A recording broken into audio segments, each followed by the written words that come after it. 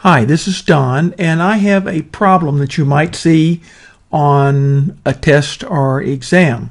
This has to do with calculating the probability of exceeding some value or being different than some value.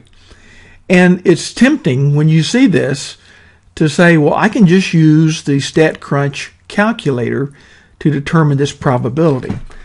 But there's a catch to it. And the hint you should see is that you're given the mean height of the population of, in this case, women ages 20 to 29, 64.4, a random sample, which tells you again that this is more than likely a normal distribution of 75, and a sigma, which is the population standard deviation, of 2.68. And they ask, what is the probability that the mean height of the sample is greater than 65 inches? I'm going to show you the wrong way to solve this using StatCrunch first. Let's click on StatCrunch. Bring it down so we can see the data. We'll go to Stat, Calculator, Normal. Okay.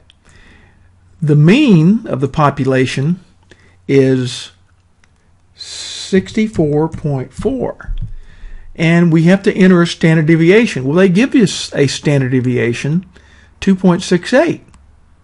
Tempting just to enter that 2.68, and we want to know the probability of being greater than 65 inches. I'm going to set this to greater than, and it calculates and it shows 41%. Is that the right answer? Bring it down. No. They say 0.0263. What did we do wrong? Well, again, the clue is right here that we've got a random sample of 75. This is the population standard deviation, 2.68, not the sample standard deviation. If you recall, the sample standard deviation can be calculated from the population standard deviation by dividing it by the square root of the sample size. You have to remember that we are given the mean of the population, not the sample, and the standard deviation of the population, not the sample. And in order to use the probability, the normal probability calculator, we need to have the sample mean and the sample standard distribution. Let's bring up Excel, since that's my favorite calculator. And because we've got a sample size greater than 30, we can use the central limit theorem, which says the mean of the sample, x mu x bar, is equal to the mean of the population. And it also says that the standard deviation, sigma sub x bar, is equal to the standard deviation of the population sigma divided by the square root of the sample size, n. So I've put the data in this Excel, n of 75, the population standard deviation of 2.68, and I'm going to calculate the sigma sub x bar for the sample, and we use this formula, B6, which is the sigma for the population, divided by the square root of the n, 75.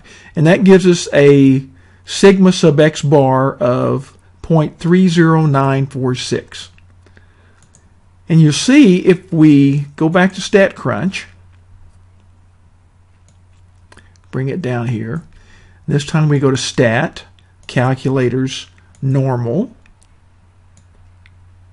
and again our mean is of the sample this time is equal to the mean of the population, 64.4.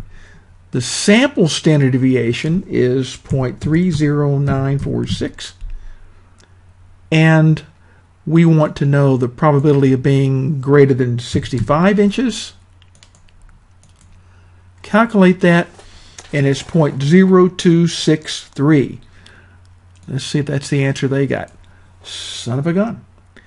So don't get tricked up by that. Remember that when we're using the normal calculator for sample, we have to have the sample mean, which if you've got greater than 30 for an n, means that the sample mean is equal to the population mean. And also you can use that formula, the population standard deviation divided by the square root of n, to get the sample standard deviation. Now you can use StatCrunch and the rest of the data to come up with the probability.